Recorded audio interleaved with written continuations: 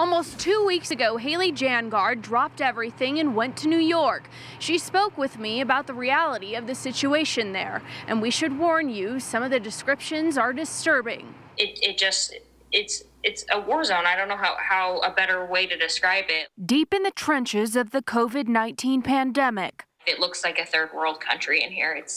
This is not what you would expect to see. This is a healthcare system in crisis. In New York hospitals. No way. This is America. There's no way there's body trucks. There's no way patients aren't getting proper care. There's rules, there's protocol. We follow those. That's impossible. A harsh reminder, the statistics are not just numbers. Bodies that are just laying in the beds at the hospital because we don't have enough room to put them into the trucks. Like, we're just running out of room. It's honestly looks like a war zone. A battle many patients fight alone. I've seen people die. That's not something new to me.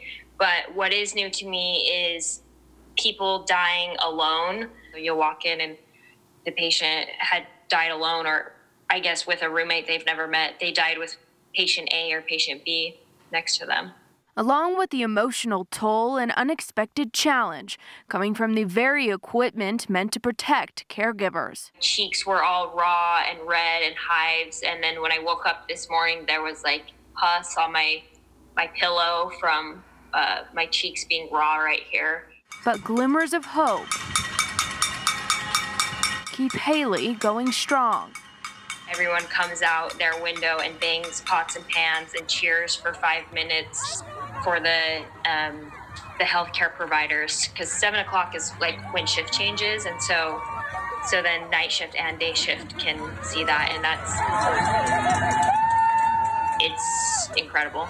Now Haley hopes to open the nation's eyes to the reality she's seeing. I thought if I share this, maybe people can understand how real this really is. They don't want their loved one to be the one in the hospital that has to die alone, and they don't get their brief phone call because we're out of iPads. Haley and many other caregivers from Intermountain Healthcare will return on May 2nd, and they will use their experience to help patients here in Utah. And we, of course, applaud and thank them for their services. In Murray, Katia Collins, Fox 13 News, Utah.